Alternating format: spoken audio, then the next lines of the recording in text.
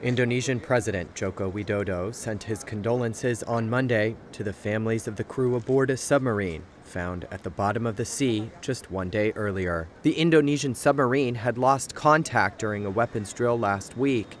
The country's top Navy chief blamed the accident on forces of nature and not the crew. More than a dozen helicopters and ships searched the area where contact was lost, with the help of the U.S., Australia, Singapore, and Malaysia. On Sunday, military officials said the submarine had been found broken into at least 3 parts at the bottom of the Bali Sea. Tersebut dapat dinyatakan bahwa KRI Nanggala-402 telah tenggelam dan seluruh awaknya telah gugur. In his address to the nation, the president said the government would pay for the education of the lost crew members' children.